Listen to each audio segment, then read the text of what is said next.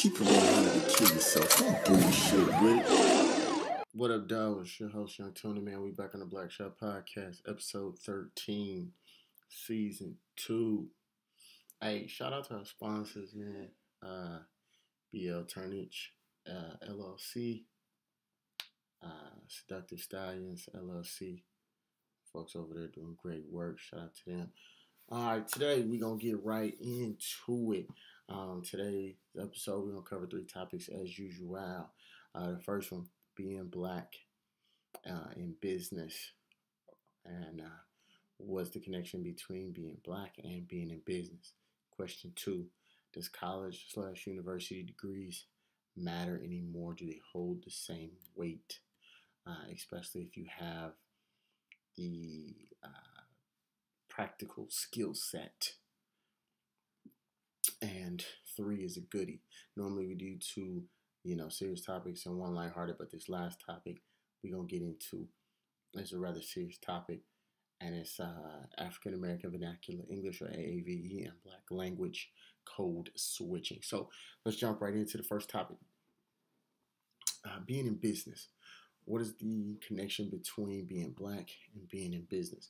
Well, in the American context, to be in business is to be American, right? In the words of Nipsey Hussle, being broke is so un-American, because the worst thing you can do as an American is be poor or to not be rich. And so most of the inhabitants of the continental United States, the United States in whole, are just above the poverty line, right?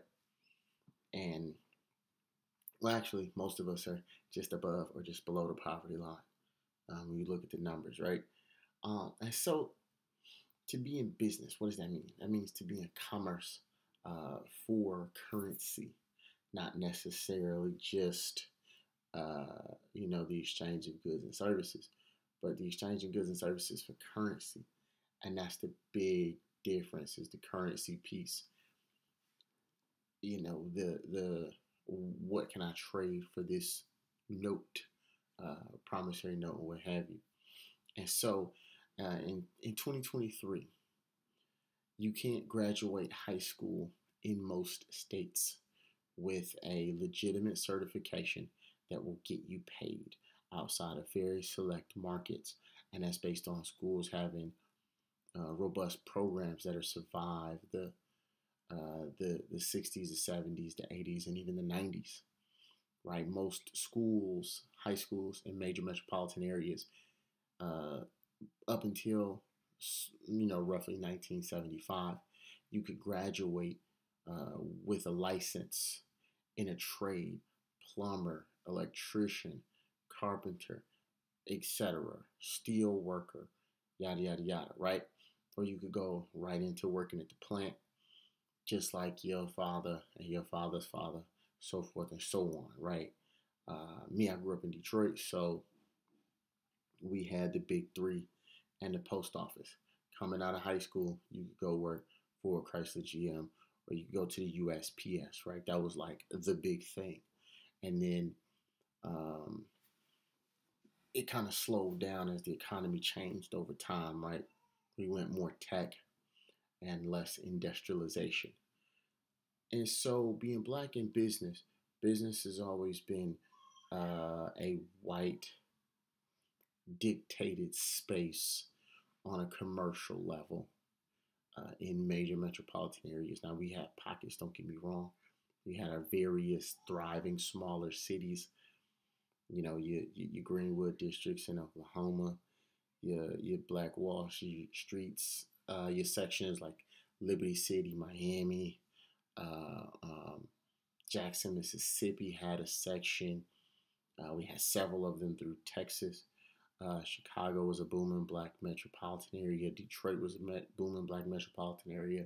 St. Louis was a booming black metropolitan area. Different parts of California, Buffalo at one point, so forth and so on, right? You had all these metropolitan areas that were booming with black people doing commerce, that exchange of goods and services, and in the American context, for currency. And so, as we know, history happened and collections of non-black people had problems with us. And I'm going to blatantly say it. White folks had a problem with black folks making money and working together and being successful, and oftentimes being more successful than them. And it was poor white people who had the biggest problem because they felt because they were white, they should have a better quality of life than us. Well, you should only have a better quality of life than me if you can work harder than me and you can be more productive than me and you are better with the skill set than me. If you don't work harder, aren't more productive, and don't have a better skill set, or you're not better at the equivalent skill set, you should not have a better quality of life than me, regardless of what ethnicity you come from. Doesn't matter where you came from in the world. Doesn't matter. If you're not out here doing the work in a comparable fashion, in an equivalent fashion, why should your quality of life be better than mine? If you're not out here doing the work. Now, before people grab that and try to run with it and try to flip it, well, what about affirmative action? Well, what about equity, equity and the DI, diversity, equity, and inclusion? What about those programs? Those programs were created to offset and balance out the unbalanced economy that was generated by white people hating to see the failure of white people and the subsequent success of other people, predominantly black people. As an African, born and raised in America, and if you don't believe me, yes, I am Nigerian, and I can attest to the efforts and the results of our people and the problems that we were put into and the restrictions that were put upon us because someone else did not like our level of success in a given industry or area of life. And so, and you know, many people had a problem, man, and it was blatant that they had a problem. You know, they didn't hide the fact that they didn't like it. And so to be black and in business in today's economy is to fight through things like microaggressions. It's to fight through things like discriminatory hiring practices. Excuse me, to fight through things like social equality in the workplace. Now I'm bald. I know I can grow a full head of luscious, strong, wonderful African hair. But I've had just about every major hairstyle you can think of. I've had several different variations of fades. I've had locks. I've had braids. I've had a fro. And yeah, though I'm bald today, I will say it. No, white people, you can't just come touch our fucking hair. And no, you can't discriminate against us and have unfair hiring practices because you don't like our fucking hair. No, you can't kick us out of school because you disagree with our fucking hair, i.e. the Crown Act. And they make all of these different fucking rules to marginalize and displace us in every industry because they don't like how we do business. In large part due to our productivity is so much greater than theirs when given the same ease of process, the same tools for education, the same level of equity and access to information and resources and funding. So, yeah, there's been a big disparity in business. Why is it that I can Google a business? I can Google an industry, not even a particular singular business. I can Google an industry. Pick an industry. And you Google that industry. 9 times out of 10, a black business is not going to be the leader in that industry. They're not even going to be the first business that comes up on Google. Why is that? Because there's so many businesses in the given industry that are owned and operated and decided upon by non-black people, and to the point to where we have to make registries of all the black-owned businesses. There's not a registry of all the white-owned businesses, and if there is, there's not one that I know of. And if there is, it's not put out for public consumption. Why? Because the expectation is most of the businesses are white anyway. At no point was it illegal for a given group of people, non-black, to own businesses. It wasn't against the law for you to own business. You weren't considered less than a fucking person. You weren't legally codified as less than a human. You weren't. So in business, you were not frozen out of doing business.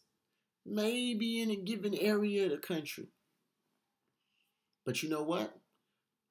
You look at Asians. They come from a variety of countries in Asia. And oftentimes, they have a system that supports them being over here. Not every time, but often. They have a system that supports them being over here. They come here, they group together, they practice group economics, they play as a team. They sacrifice as a team. They vote as a team. They invest as a team. And you know what they do? They succeed as a team. There's a little India, and it's There's a little Chinatown, and in this little Chinatown, who runs that area? The Chinese, duh. So why it's called Chinatown. And why? What makes it Chinatown? Not because there's a lot of Chinese people there. Well, not exclusively because there's a lot of Chinese people there. It's Chinatown to the masses because of ignorance. Because many times there's Chinese, there's Vietnamese, there's folks from Laos, there's Cambodians, there's Koreans, right? There's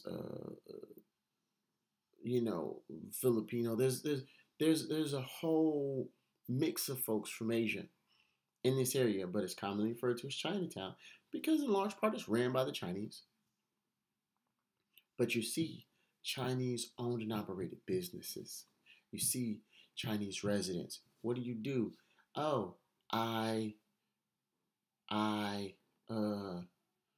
run a backroom gambling house out the basement of this building, but on the first floor, I do I do a local protection agency, or I run a laundromat, but my family lives upstairs.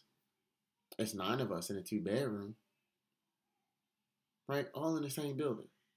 You got something going on the top floor. You got something going on the middle floor. You got something going on the bottom floor, right? But people living and working in the same buildings, right? And that's on every street. Who owns the liquor store? This Asian family. Who owns that market there? Another Asian family. And what are they doing? They're facilitating an Asian-based economy. They're importing their food from whatever country they would get their food, or whatever vendors they would get their food from if they was back in their country. If they had kikuman soy sauce back in their country, they got kikuman soy sauce in Little China over here. If they had General Soul chicken, They got General Tso chicken. They had orange chicken there. They had orange chicken here. Same thing. You know, if they was hanging chickens in the window over there, they hanging chickens in the window over here. All they did was change all they did was change the physical location they was at on the map, but they brought their culture with them, right? They brought their economics with them, right? So being black in business, we ran things like the juke joints, the saloons, the gambling houses, right? That's the whole movie Harlem Nights was about. It was about black business. Barbershop was about black business. These are staples in the black community, and it was all about black business.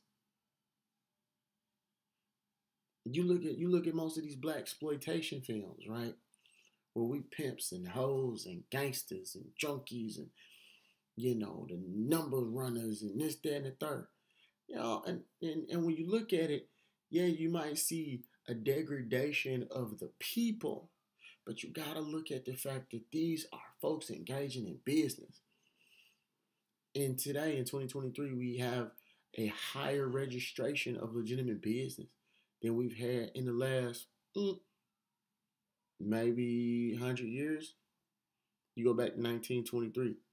Do we have this many black business owners? Potentially. We might even have more. You have to go crunch the numbers. But then in order to do that, there had to be a registry. And why don't we know how many black-owned businesses we had in 1923? I mean, potentially we do. You just might have to go state by state. But is that publicly taught knowledge? No. Why? Because if you show the greatness of a people and then you've diminished that greatness by teaching that these people were once great in whatever capacity, gives way to them repeating said greatness. And lo and behold, black people exhibit some greatness, and it's continuous. Folks gonna have a fucking hissy fit. So, being black in business effectively means you've got to work harder to get half as much. You got to work twice as hard to get half as much. And unfortunately, that's still the metric. I don't have to compete with my fellow black man. I have to collaborate with my fellow black man. I don't have to compete with my fellow black sister. I have to collaborate with my fellow black sister. So I'm looking to put businesses together, not tear them apart. If you got a business doing a thing and you got a business doing the same thing and both of y'all are struggling, it makes sense for y'all to work together so y'all business survive, right? If y'all making clothes, come up with summer collections, fall collections, right? If you trying to print shirts, and this person got a printing press, hey man, y'all put y'all money together and pay this person to print y'all shirts. And then you can publicize their printing press by saying, hey, all our merchandise is exclusively printed over here. Done. 3-way deal, signing paperwork, everybody getting to the bag. That part. All right, man, next topic. Does college and university degrees still matter? Unless you're working in a field that requires a state license. For the most part, no it don't. I've been telling people for the last couple of months, stop going into debt to learn something you can learn for the price of your internet. YouTube University. For real. You want to go to college and you want to spend thousands upon thousands upon thousands of dollars to sit in a classroom and do case studies and learn theory and concept when you can take less than a day's salary for and one of them professors you just had to listen to for the last 4 years. You can take less than a day's salary in cost. Find you a company find you a private practice that does the thing you're trying to do and shadow them. Hell, and half of those folks will let you pick their brain for the cost of lunch. You go, hey, you find a local company. If you wanted to be a dentist, I was telling this to a young lady a couple of weeks ago. She explained that she wanted to be a dentist, and I said, well, get on get on YouTube. Once you pick the state you want to get certified in, get on YouTube and look up the certification process to be a dentist. Okay, you got to have this amount of credit hours. You got to fill out these forms. You got to take this exam. It's going to cost you X amount of dollars. Great. Then go get whatever, and then go find a private practice. Go find a dentist. Call them up and ask them if you can meet them for lunch, because you're interested in becoming a dentist, and you have whatever set of credentials you have now, and you have whatever level of knowledge you have now. See if you can meet them for lunch, and you want to pick their brain about how they set up their business, and find out, what program, how big of a business do they run? How many patients can they see at a time? What's their patient load per week, per month, per year? How many staff members do they have? What program do they use to do their scheduling? What program do they use to do their invoicing? What's their income in a year? What got them into being a dentist? What are some of the hurdles that they face going into private practice? Did they ever work for a dentist before becoming their own dentist? You know what I'm saying? Kind of get a feel for their journey. And you might learn the bulk of that. Not all of it, but the bulk of it.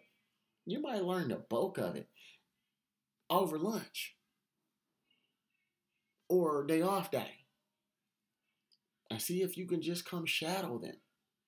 Like, you're not actually doing any work. You're not actually necessarily engaging with the patients, but you're observing. You're asking questions. You're getting a feel for how the business works. Because if you got the qualifications, if you got the level of knowledge, then you know how to do it. But how do you run that as a business? Go shadow these folks. I was talking to a young man a couple months back.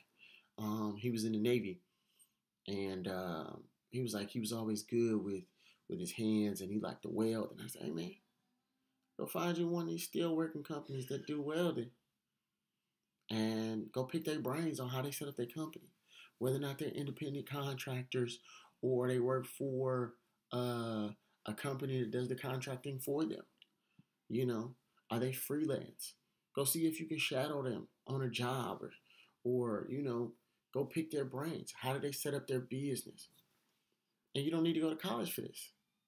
And since you're in the military, all you got to do is find a trade school, not a four-year university. Find a trade school. It's going to be drastically more efficient.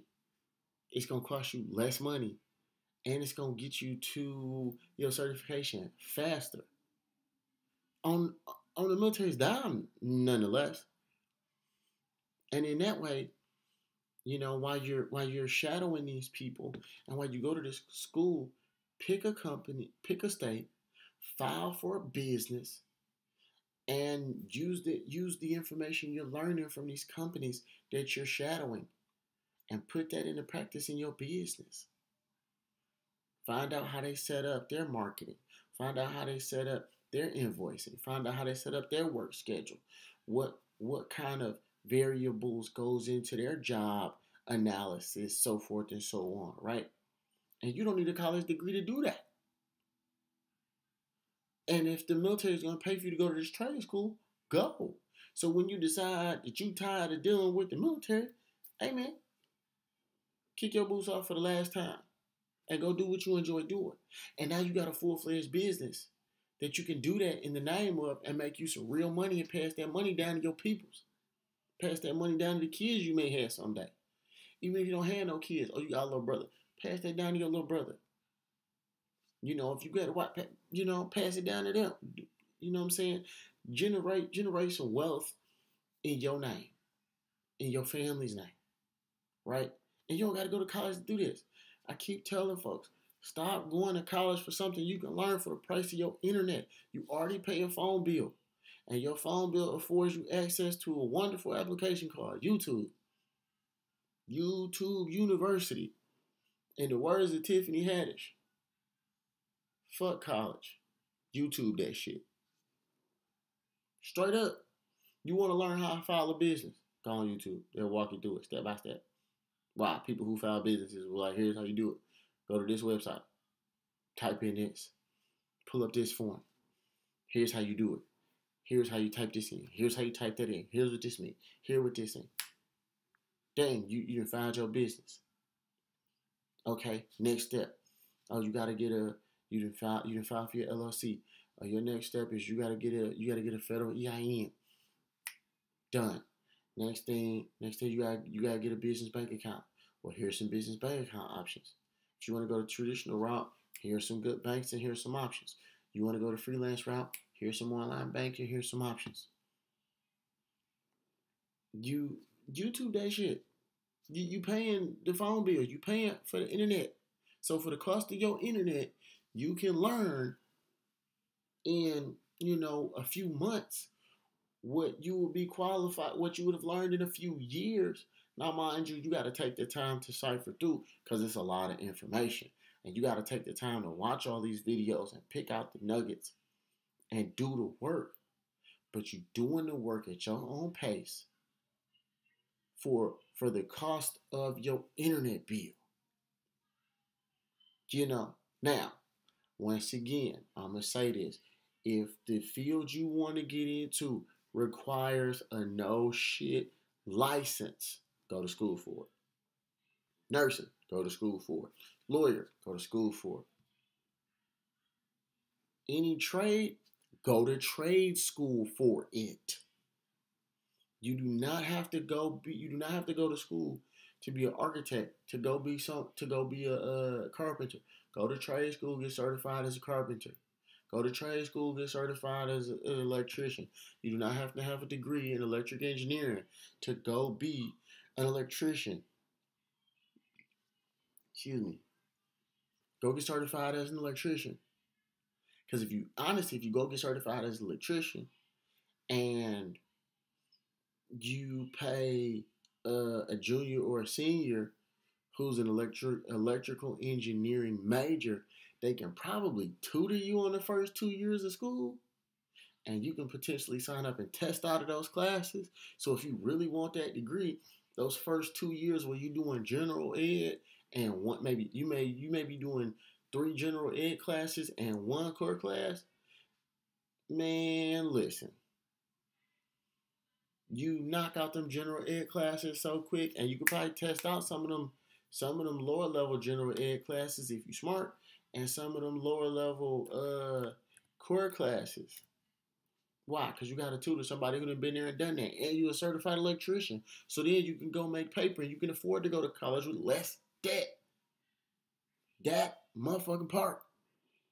So in my opinion, no, it does not make logistical sense or logical sense, separate but both equally valuable points. It does not make logistical or logical sense as a business mind to go to college for something that doesn't require you to have a state-issued license.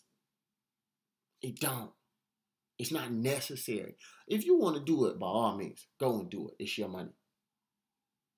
But for the people who really want to do it and ain't got the means to pay for that shit out of pocket, and you don't want to generate all that debt, and you don't have a secondary system for somebody else to pay for that shit to where you don't got to pay them back, i.e., you being in the military, you got all these scholarships, some company is fronting a bill for you. Don't go to college wasting your money. Go to trade school. Go get a tutor. That part. All right, so last topic for the day. African American Vernacular English and Black Language. Code switching. This is a very, very, very important topic to me because as a Black person, an African born and raised in America, an African American, and with the air quotes, if you will, right? So, as a black man, I've had a very distinct experience in America. Like I said, I was born and raised in Detroit. Um, and yes, I'm Nigerian for real. My mother is Nigerian, and in Africa, you take the lineage of your mother, not your father. Thank you. Um, so, uh, as a black man in America, a very distinct experience, right? Um, Growing up in a predominantly black city, my social encounters were predominantly black, though my systemic encounters were white controlled. And I have to say that because though Detroit is roughly 80% black and has been my entire lifetime, mind you, I'm 34, um, it's always been white money that controlled the functionality. The big wigs in Michigan. Yeah, Detroit's black, most of Michigan ain't. Just that motherfucking part. There's Detroit, and then there's the rest of Michigan, right? You got your you got your black pockets, you got your Flints, your Saginaw's, your Ypsilantis, right?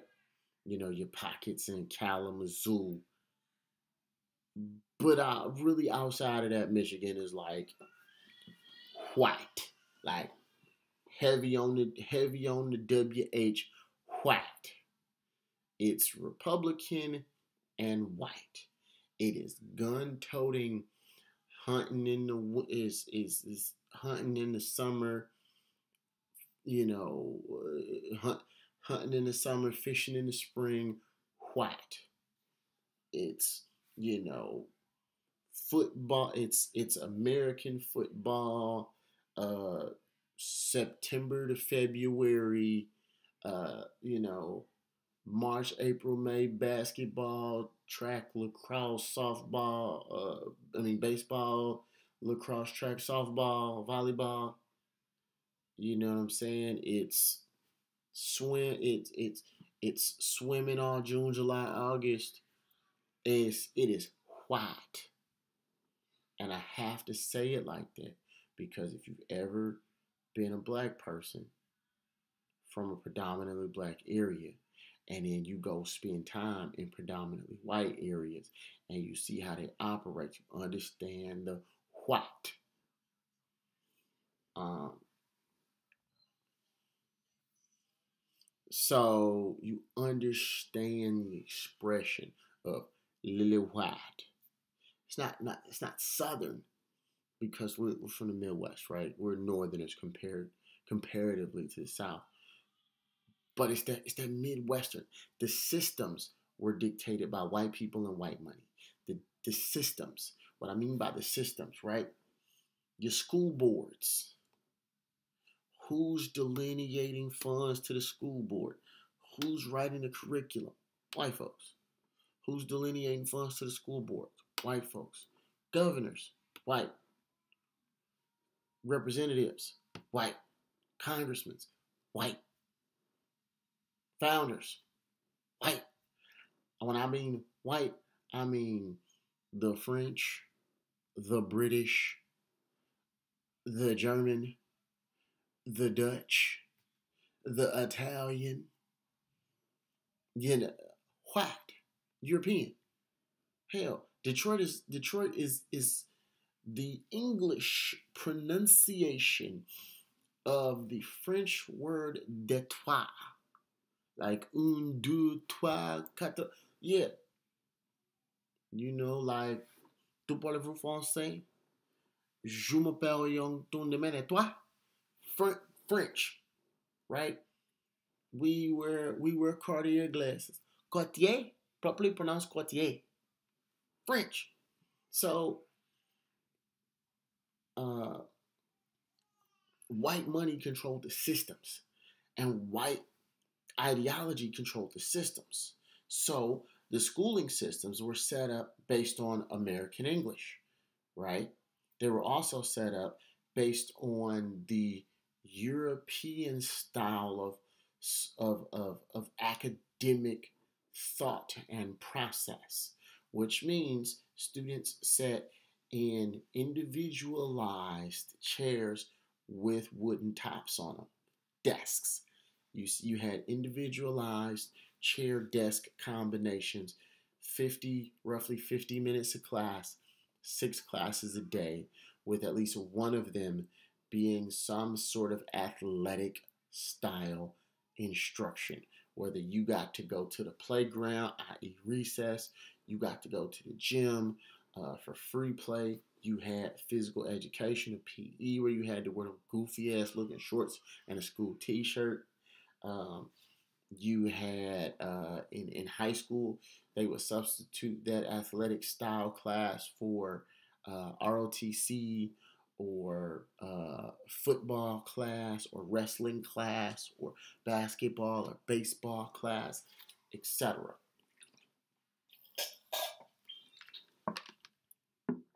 Excuse me, it was a little parched. Water bottle. So the systems were white. And I'm making that point because when you talk about African American vernacular English and Black language and code switching, as a African person born and raised in America, African American, the expectation is that I am to be taught and prove proficient in American English. That's the expectation from the country, the expectation from the state was that I proved proficient in American English to a given level of satisfaction. Can I read, write, and regurgitate to a 75% completion rate or better? It's been the standard, right? Hey man, long as you can get 3/4 of the stuff, we can pass them. Easy peasy. Go on to the next grade, right? You got somewhere between 70, 75, you pass it. Easy. CC, you got a C average. Let's move on. So that's the national expectation, that's the state expectation. But growing up in Detroit, the D, what up, though? What up, though, my baby? You good? African American vernacular English. We spoke, a system. We spoke a language that was a systemic process of zero compulas, double negatives, colloquialisms, and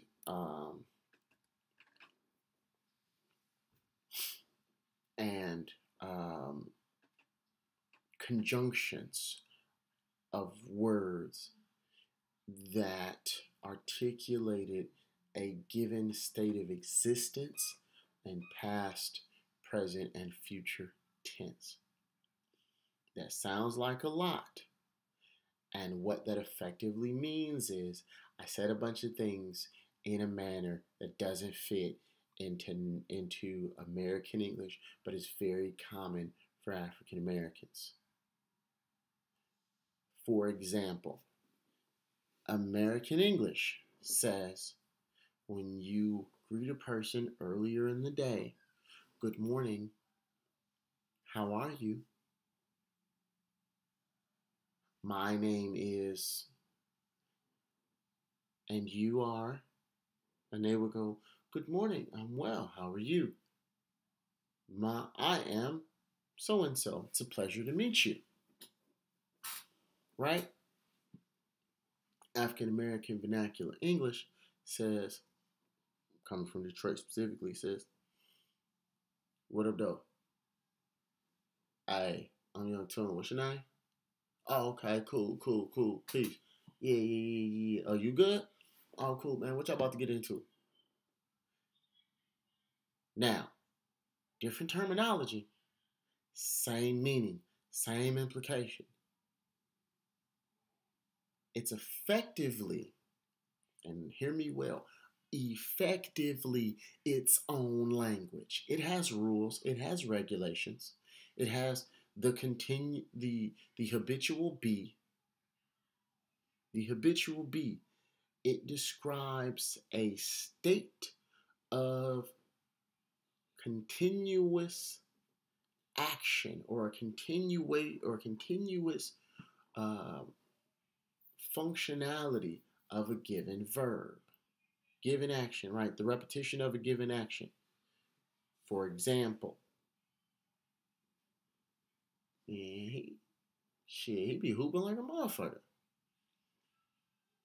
What that means is he plays basketball a lot. He be hooping. Not he plays basketball. He used to play basketball. He's currently playing basketball.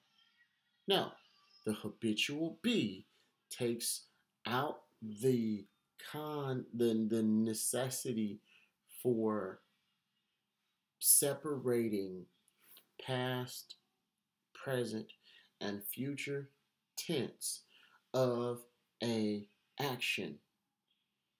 When you want to say that someone has done a thing, is doing the thing, and is going to do the same exact action, and you expect them to keep doing that action, is the habitual be. He be hooping. Oh, hey, y'all seen Devin? Which Devin? Light skinned Devin. He be hooping down at P Walk. Oh yeah. I seen him at the barber shop on Etzel. See what I mean? It describes the repetitive nature or the repetition for past, present, and future tense of a given activity. And it says that someone does this thing habitually. They do this thing regularly. So the expectation, it lets you know that they've done it, that they're probably doing it right now. Or they've done it in recent time. And they're going to do it again in a very near future, right? Next couple of days, couple of hours. That's the habitual be. Been, B-E-E-N, right? The past tense. Been, done, been, gone. And putting the emphasis on the word been implies a degree of time that has passed for a given activity. Example. Man, y'all seen the new Spider-Man? Bro, we been seeing that new Spider-Man. That shit whack. Means that I saw it a long time ago. There's been some large amount of time since I've done whatever the given action was, i.e., seen Spider-Man. Hey, y'all heard this song? Man, we been heard that song. You see what I'm saying? Okay. Terminology such as, you know what I'm talking about? Do you know what I am talking about? You know what I'm talking about? Do you understand?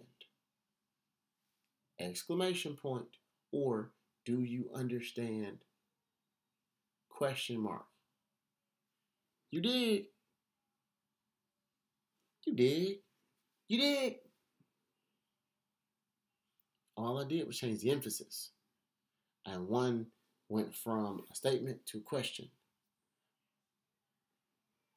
Because I changed the inflection on the statement, you did.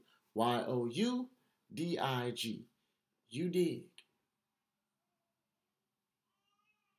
Is the AAVE equivalent of Do you understand? Or, no, I'm talking about, you dig it? Yeah, see, she dig. She understands. She relates. You understand. You relate. And the reason I picked this particular topic for today, let me backtrack before I get into that.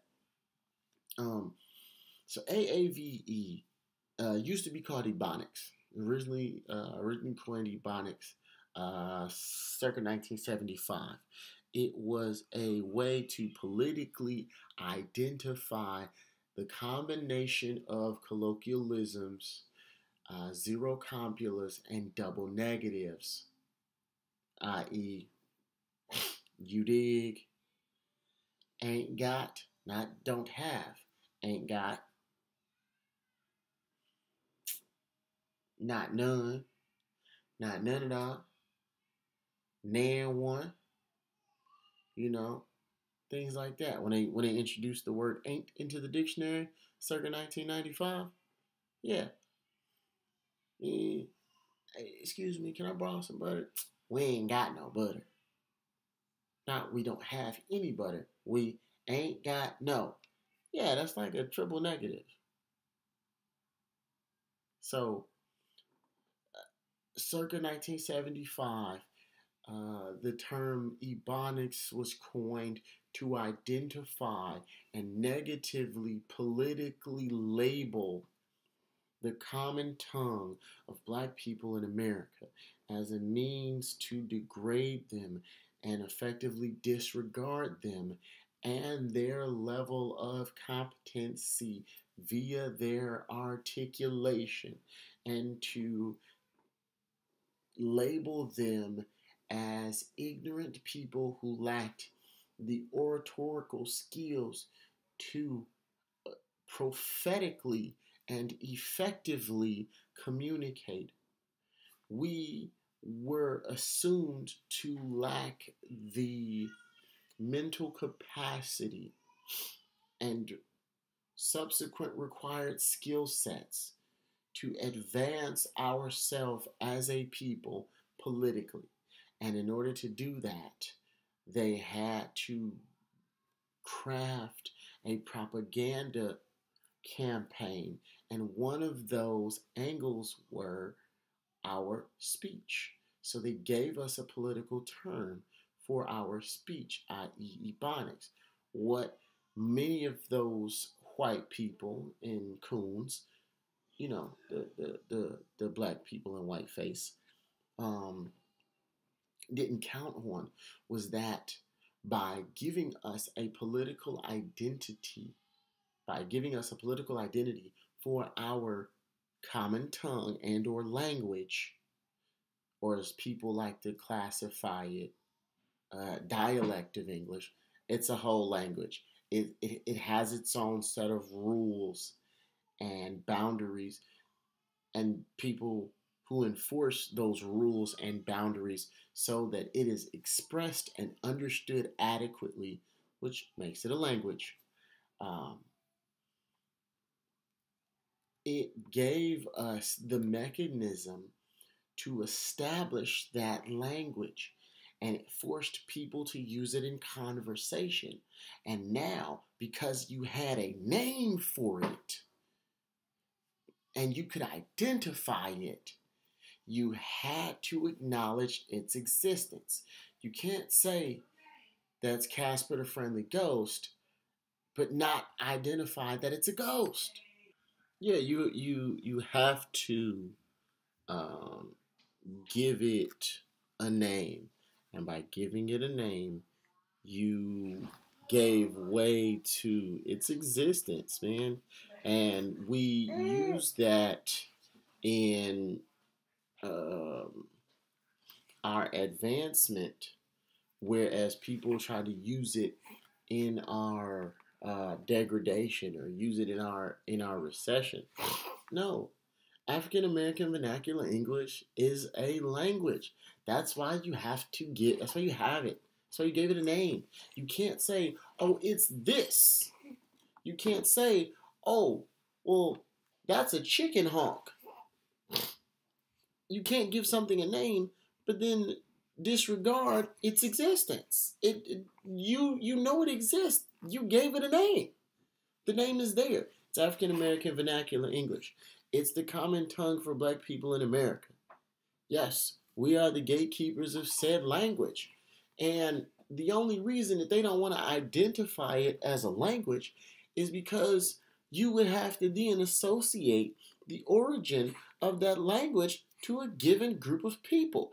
And you can't say that we have a language called African American Vernacular English, and we also have a group of people called African Americans, and then not credit the African American with the African American Vernacular English. You can't.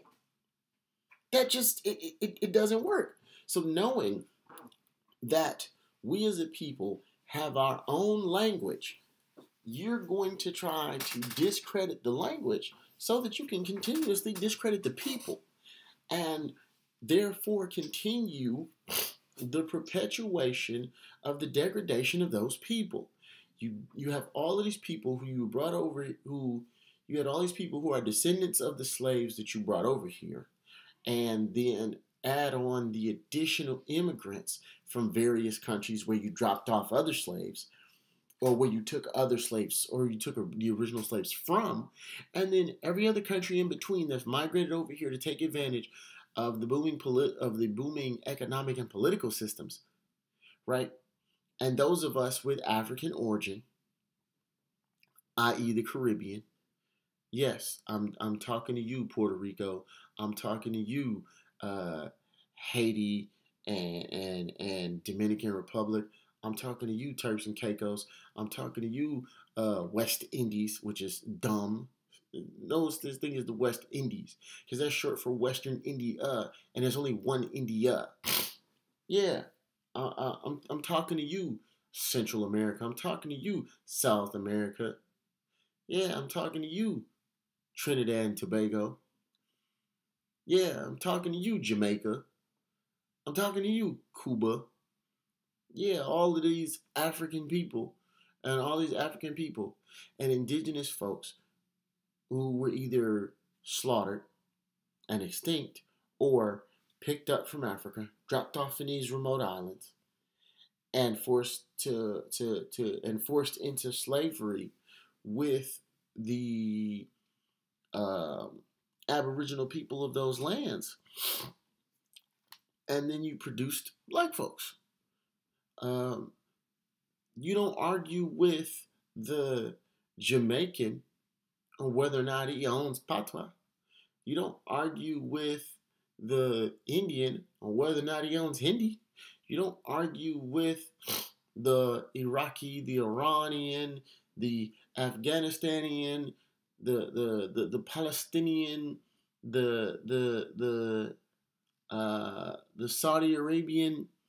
You don't argue with the Saudis about whether or not they can gatekeep Arabic. You don't. You, you're not gonna go to Kenya or Tanzania or any other Swahili speaking country and tell them they can't gatekeep Swahili. You're not gonna go to Nigeria and tell the Yoruba that they can't gatekeep Yoruba. You're not gonna tell the Hausa people they can't gatekeep Hausa. You're not gonna tell the Igbo they can't gatekeep Igbo. It sounds like a crazy person. Wahala. Wallahi. You're not going to go to these countries and tell these people they can't gatekeep their language. It is an identifying marker of their culture. It identifies them. And you have to give respect and reverence to that.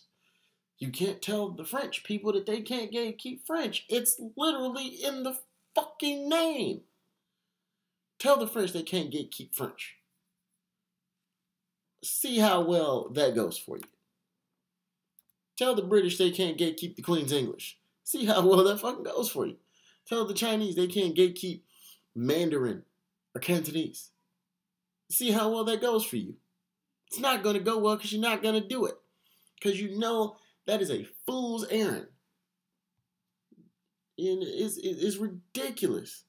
And so to tell African Americans that they can't gatekeep African American English, African American vernacular English, is foolish. And the reason I picked this topic for today is because I was watching a video titled "Black People, comma, You Don't Own This." And this is a YouTube video by a sister named Amala Ekpunobi, Ekpunobi, and she runs a segment called Unapologetic. And she, according to her, which is half black, half white, according to her, growing up speaking AAVE gave her some identity issues. I don't understand what's the issue. Genetically, black plus anything equals black. We're the only folks who can go replicate ourselves in any other race of people or any other ethnicity of people. African plus anything equals African. It don't take a rocket scientist to figure it out. If you don't believe me, go look up some history on genetics, because it'll tell you melanated skin is dominant, non-melanated skin is recessive. Brown eyes are dominant, blue eyes are recessive. I didn't come up with this. Black geneticists looked at it and was like, we already knew this, but yeah. White geneticists looked up and was like, oh, we hate these motherfuckers. But oh shit, it's true. Think I'm kidding? Go look up the old racist German dude who coined the phrase double helix. I didn't make it up. He said it. We already knew it. It is what it is. But anyway, this sister got on this episode, and her tone and her manner, as it pertains to black people gatekeeping African American vernacular English, was so indicative of having a disdain for oneself and one's culture and one's identity, and a disdain for what being black actually is. Because you got to understand something. If you go to most parts of Africa, being black is not a common African term. It's an African American term. There's a sister from Kenya, circa 2015.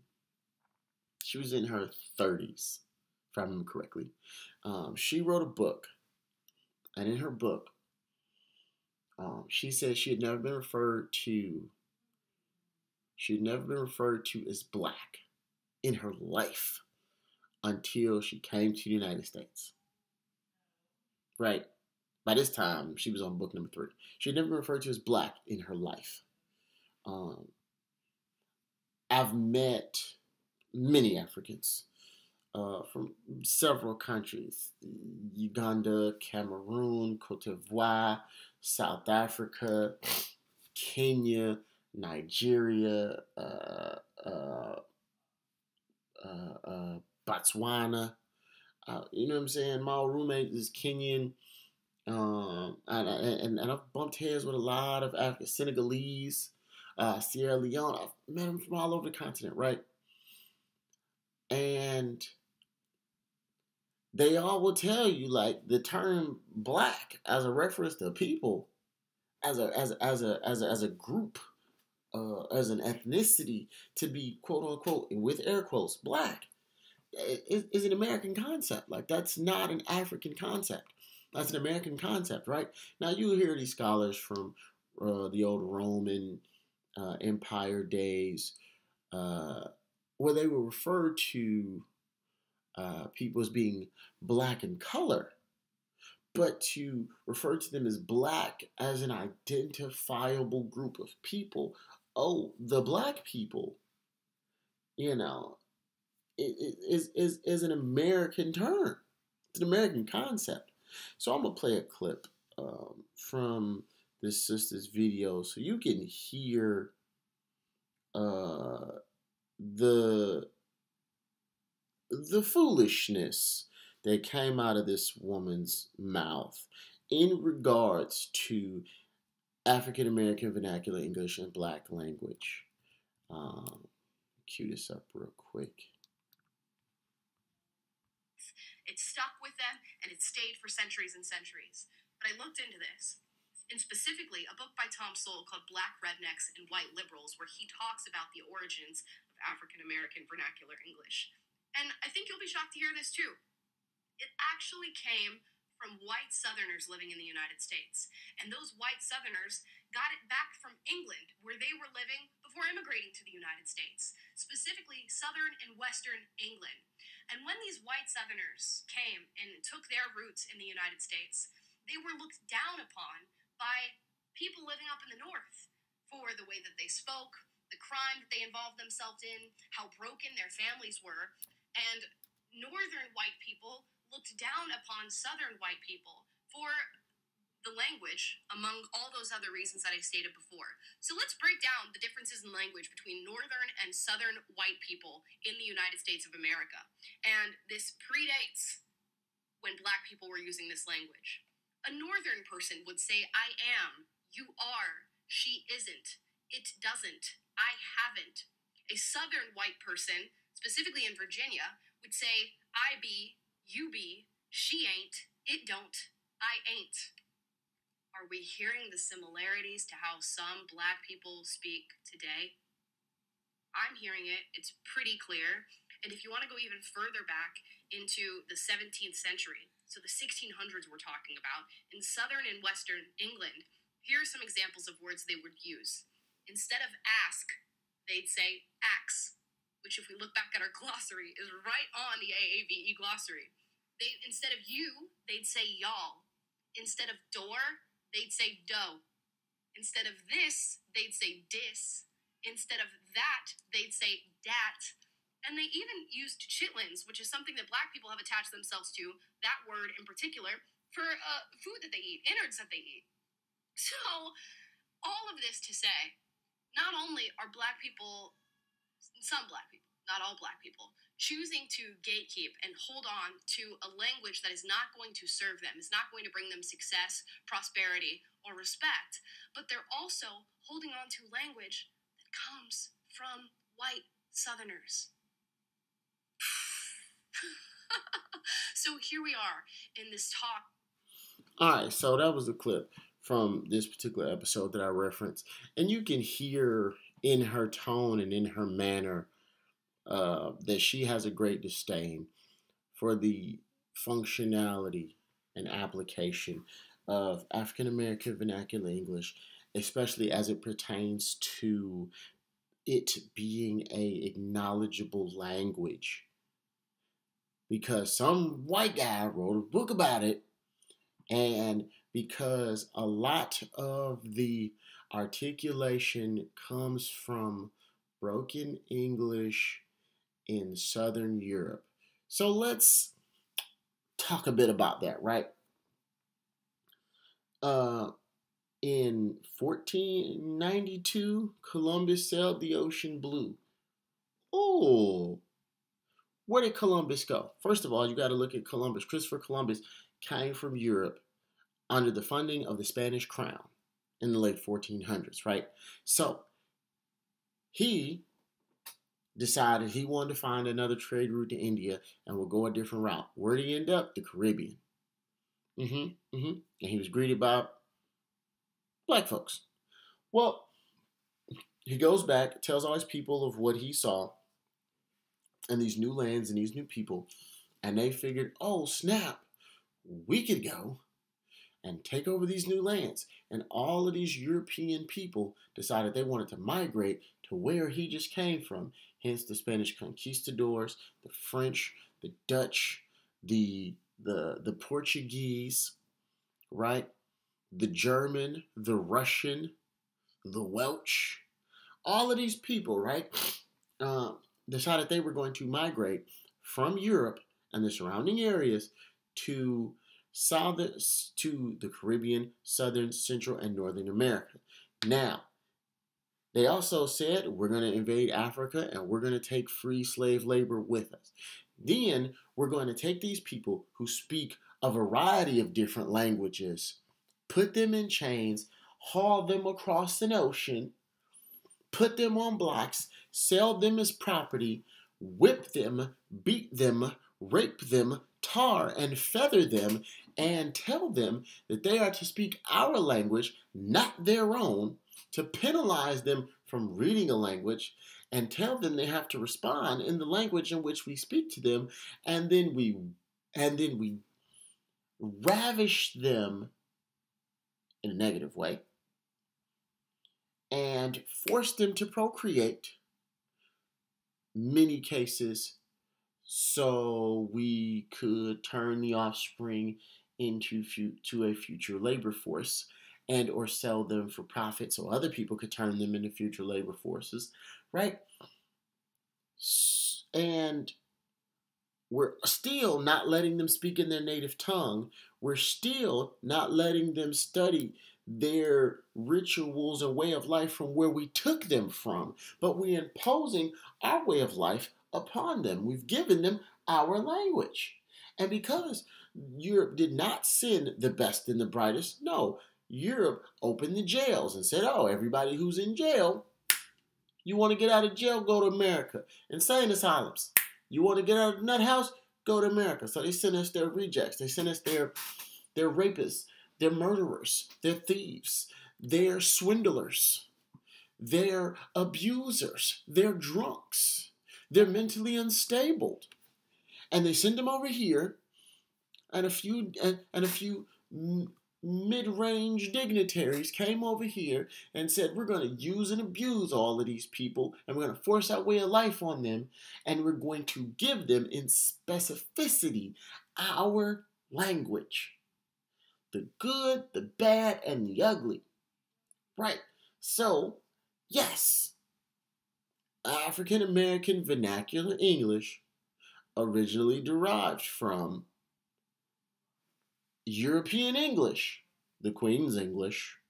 Don't correct my English, I speak the Queen's English. Yeah. You have that. It originated as a derivative, right? So you take the terminology you take the terminology applied and the grammatical rules applied in large part as a derivative of poorly spoken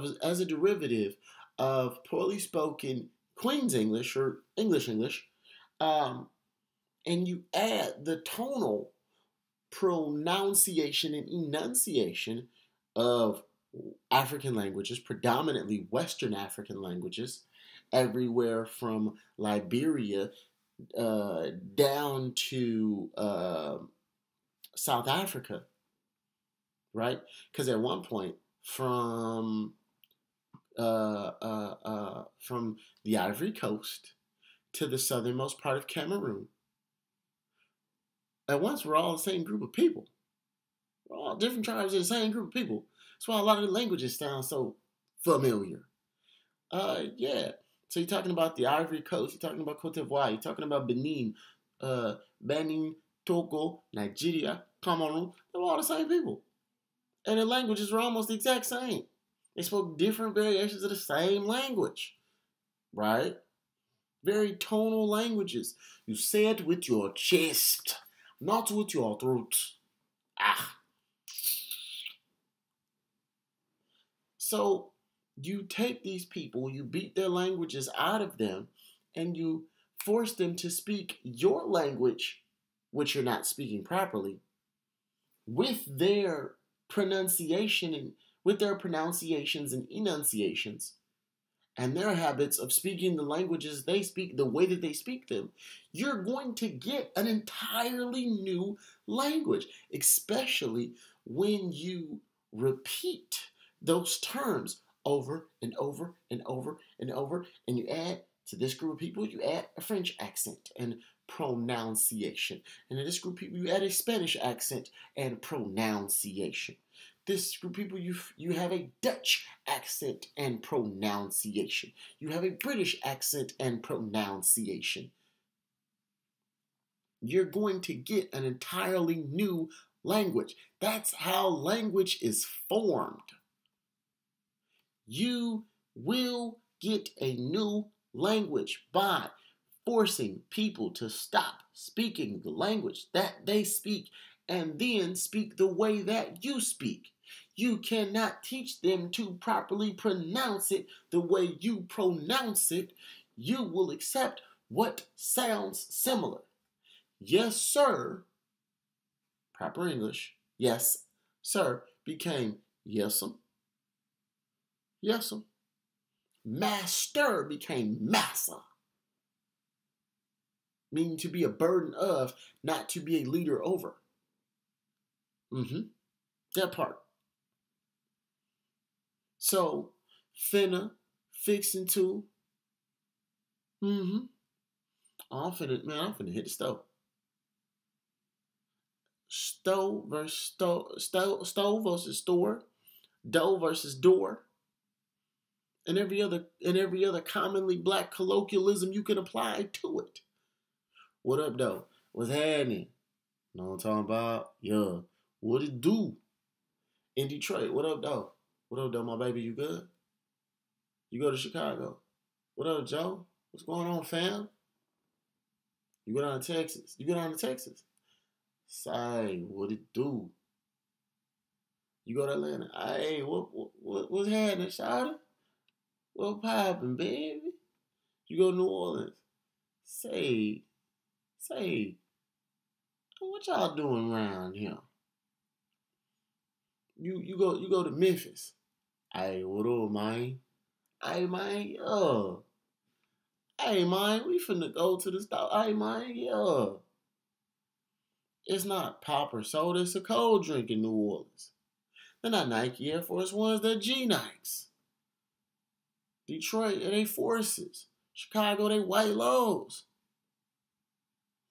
So, African American Vernacular English is, in fact, a language. But once again, to officially declare it and acknowledge it as a language means you have to acknowledge and you have to identify and acknowledge the people from whence it came.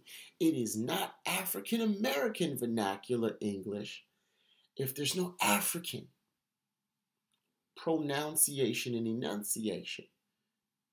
You just have Southern European English. You just have poor pronunciation and enunciation of English, or the Queen's English. Don't correct my English, I speak the Queen's English. Yeah. So, the fact that she tries to discredit African American Vernacular English and discredit the people from whence it belongs to, from whence it came, you cannot say that you have a language or a dialect of language spoken African American Vernacular English, and you have a group of people spoken African Americans, and go, they have nothing to do with each other. They didn't come from the same group of people. They're not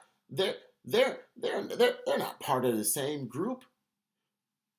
When the language or the dialect that you're referring to is the term given for the language and or dialect spoken by the previously mentioned people.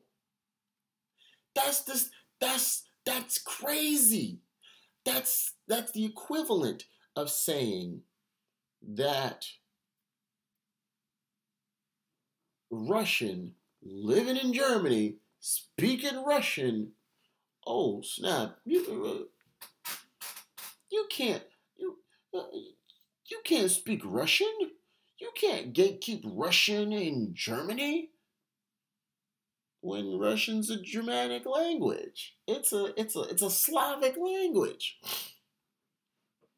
Yeah, like that. You're not gonna tell a Russian he can't speak Russian. You're not gonna tell a Chinese person they can't speak Mandarin or Cantonese, or they can't gatekeep Mandarin or Cantonese. Go tell a Mongol he or she can't speak Mongolian or whatever the applicable name is for the language or languages they speak. Go tell a Filipino they can't speak Tagalog and they can't gatekeep Tagalog. I laugh at anybody trying to. That's foolish. That is foolish.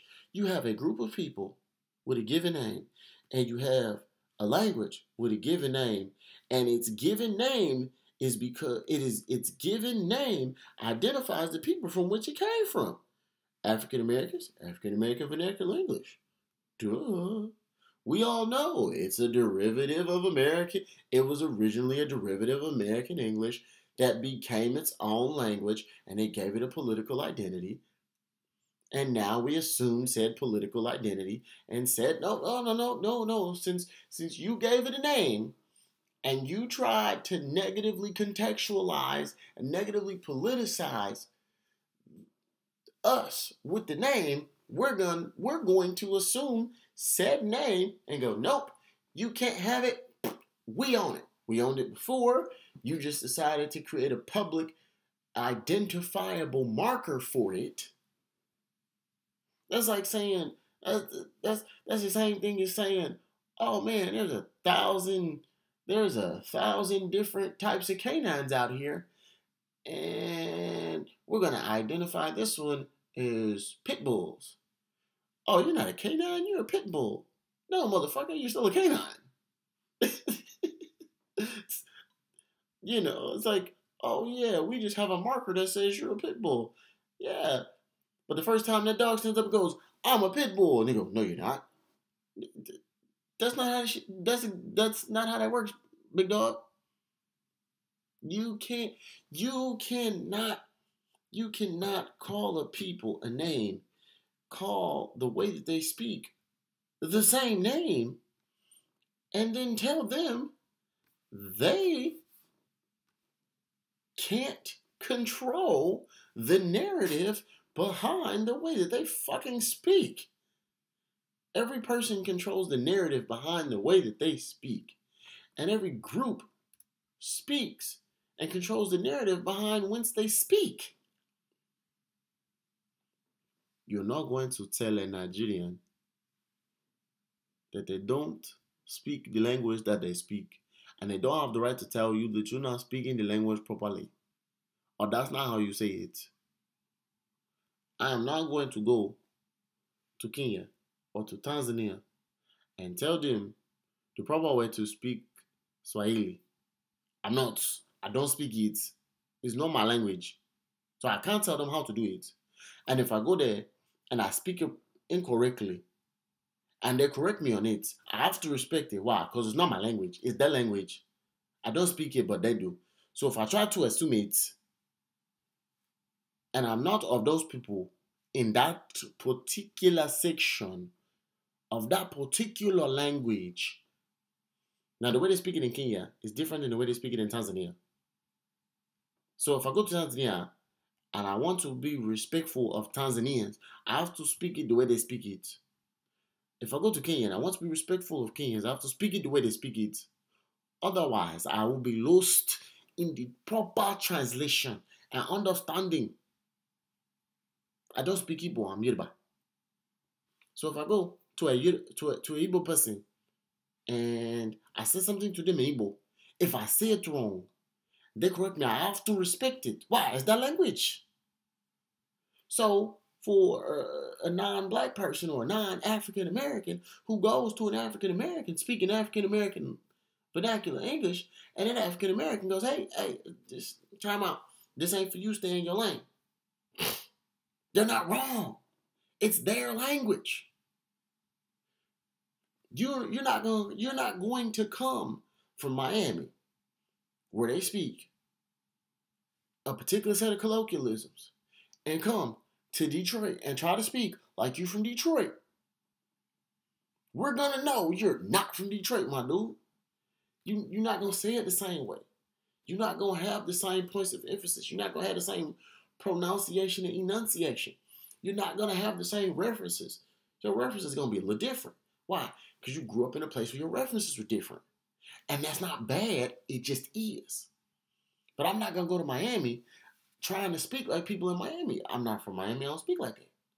Though we may speak the same language, we may not use all of the same terminology, all of the same colloquialisms, all of the same reference points. So if I go to Texas, if I go to Dallas Fort Worth, right? And I say, man, hold up. They know exactly what I'm talking about. But if I go to Detroit, if you've never been to Texas and you don't understand Texas slang and Texas culture, you don't get the reference. You don't understand the expression. Man, hold up. Don't fool. Calm it down. Don't talk about. Yeah, I go to Dallas. I go to Houston. Go to San Antonio, Corpus Christi. You know what I'm talking about? All up and through there. Yeah, that part. All that. They know exactly what I'm talking about. Man, them boys coming down, boy. Them boys, they were, you know what I'm saying? Know what I'm talking about? They had the super poker. Them boys out there swinging with the candy paint. Fifth wheel hanging, trunk banging. You know what I'm saying? Riding book. You know what I'm saying? Got the TVs and everything in that bitch swinging on them boys coming down. Man, hold up. Unless you understand how they speak there, you have no idea what the fuck I just said. And effectively, I've spoken a different language. I know what it means because I've been there, lived in Texas. I communicate with people from Texas regularly, so I understand the colloquialism. I understand the speech. I understand the dialects. But I can go to parts of Louisiana and I have no idea what the fuck you're talking about. Why? Because in certain parts they speak Creole. I don't speak Creole. I got a partner who speak Creole. So I refer to him like, what are they talking about? What does this mean? Because where I'm from, we don't use that terminology, right? So, African American vernacular English. If you ain't black, it's not for you. It is something specifically for black people that identifies black people. It is our language. And I identify as a black person. Yes, I am of Nigerian heritage. Yes, my bloodline has a Nigerian origin. I had a Nigerian flag in front of my house. I got Nigerian patches on a lot of my attire. I put Nigerian lapel pins on. But I also wear Juneteenth t-shirts and attire. I also wear the African American heritage flag. I also fly the Juneteenth flag. I also fly the Pan-African flag because I'm a Pan-Africanist. So, I'm a black person. And I grew up speaking African American vernacular English. And it is for black people. It's literally FUBU. It is for us, by us. Now, how did we come to speaking it? It is in written form and in grammatical construct, in large part derived from poorly spoken European English, predominantly British. But when you add that African tonal emphasis on that, the West African tonal pronunciation, and enunciation, you get African American vernacular English. Ebonics, the official language of black people. And my last point, code switching. Code switching is the AAVE term for being bilingual and one of your languages being AAVE.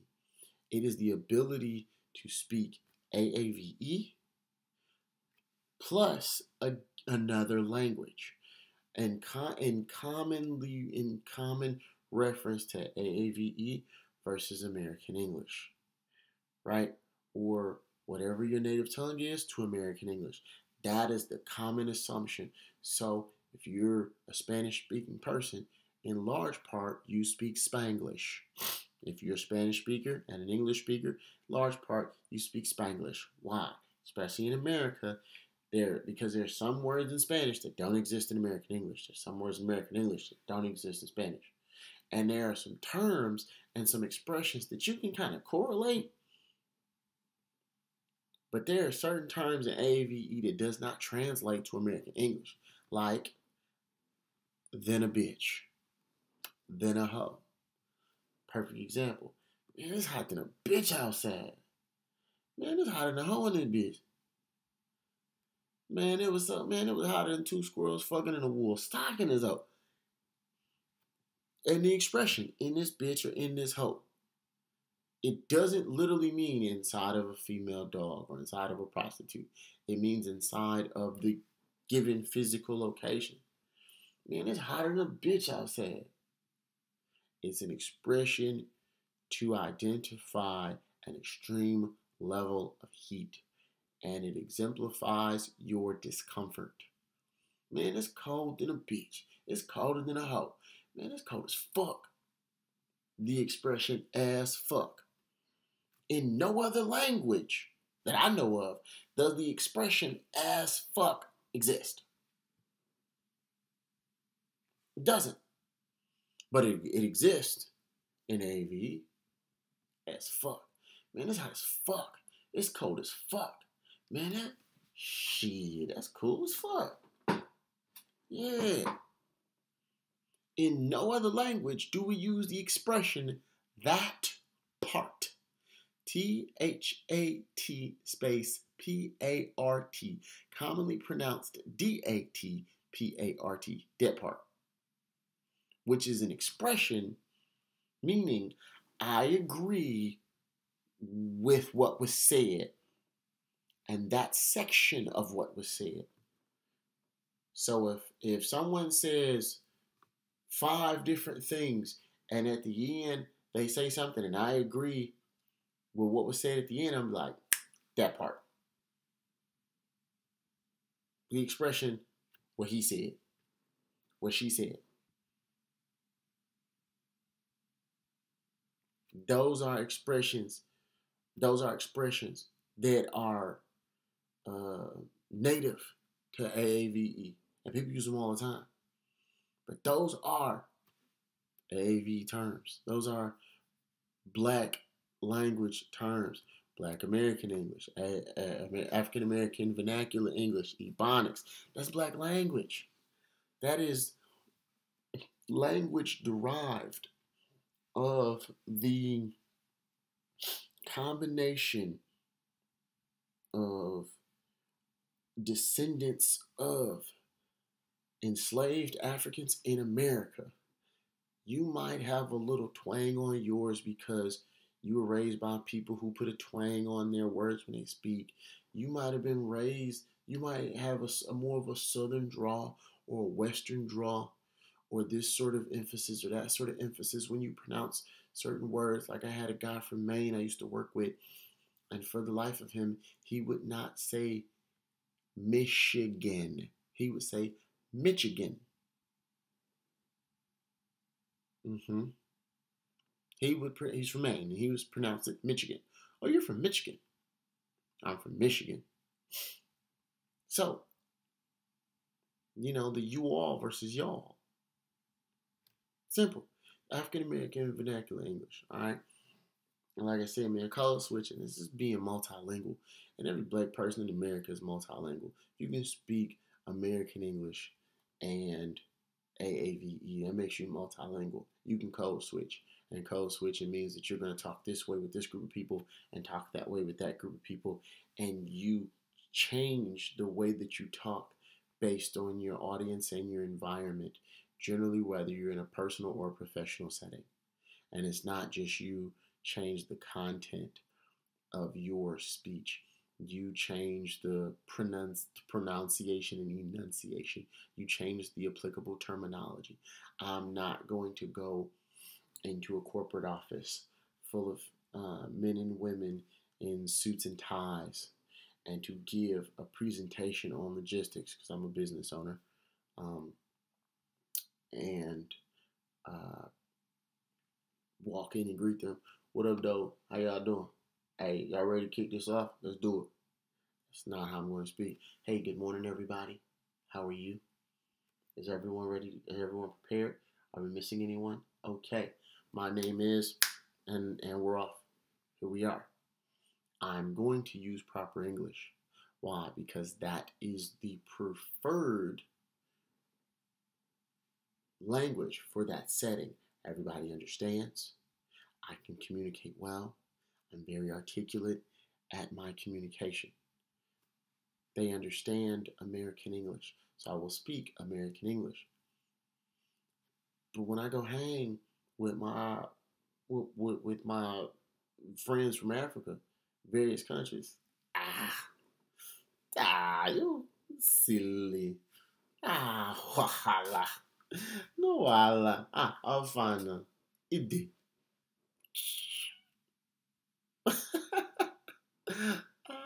Don't be a goods. I don't like. But when I'm in the city, hey, what up, though, my baby? You good? How you doing? What's poppin'? Like, hey, we finna hit the G-Store real quick. Y'all wanna slide? Shit, hey, man, what happened with you and that girl? You know, man, take it down through that I'm talking about. Hey, she came through. It was, you did. It was a good night. Your boy did his thing. This is your host, Young Tony Man. It's the Blackshot podcast. What up, though? I'm at your neck, son.